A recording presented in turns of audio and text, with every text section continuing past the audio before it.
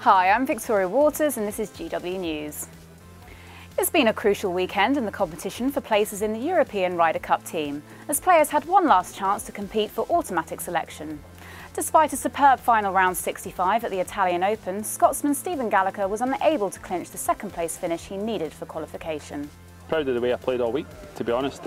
Even last week it was a tough sort of pressure situation to try and get enough. You do well enough last week to make it a bit easier this week, but on the whole I've had a great year, and to come down to the last hole, the qualifying process is just, it was a tall order to start with. The guys were quite a bit ahead of me.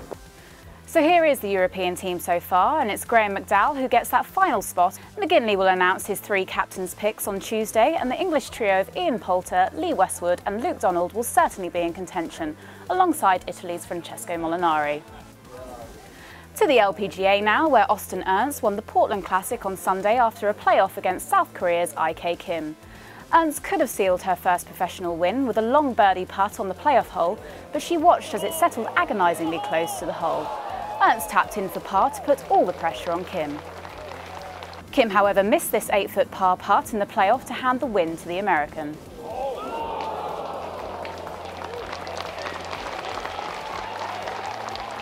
Well, that's all for today, but join us tomorrow when we'll know who McGinley's captain's picks will be.